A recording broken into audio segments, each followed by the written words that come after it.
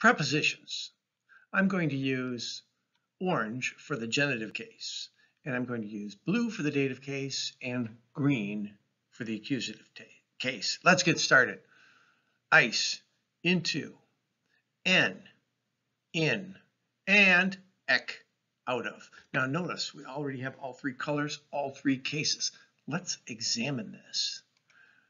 The accusative is an inward direction. You want people you accuse to go into prison. N, dative, stable position. You want your dating life to be stable.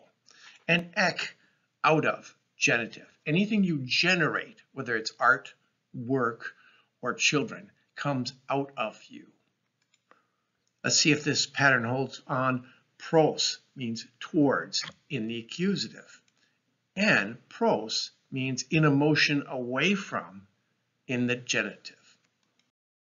Apo and para in the genitive also mean from. We're holding to the pattern pretty well here. Dia in the genitive means through, but it goes all the way through and comes out the other side. Para in the dative is beside, in the presence of. Don't you want the one you're dating to be in your presence and beside you? Upo means beneath, under. Don't you want a stable foundation under you?